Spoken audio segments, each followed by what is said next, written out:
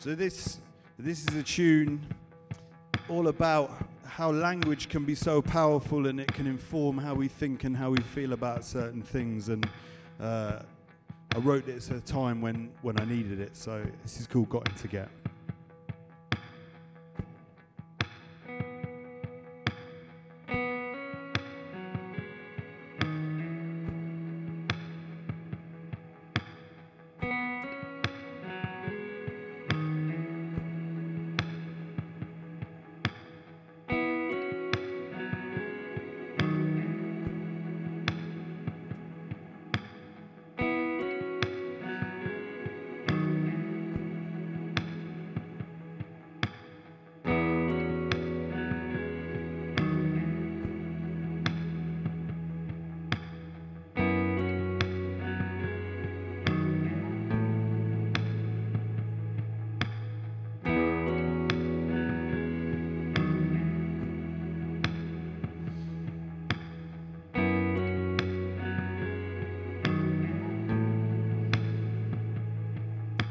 I've got to do this, and I've got to do that, and I've got to do something, and that is a fact.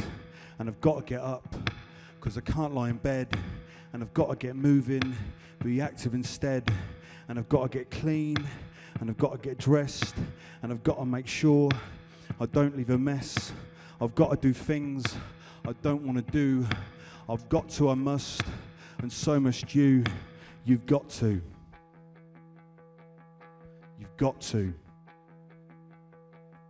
And the problem here is not the content or the type of task, but the language that determines how you feel about doing it.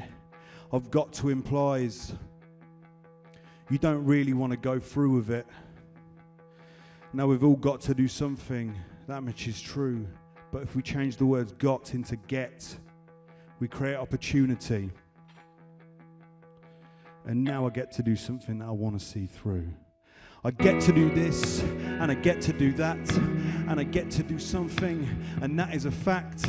And I get to get up, because I can't lie in bed, and I get to get moving, be active instead, and I get to get clean, and I get to get dressed, and I get to make sure I don't leave a mess. And sometimes I won't just get to do what I want to do, and that is always the case, and it will be for you, but mostly I'll decide that I get to see opportunity, and you can too.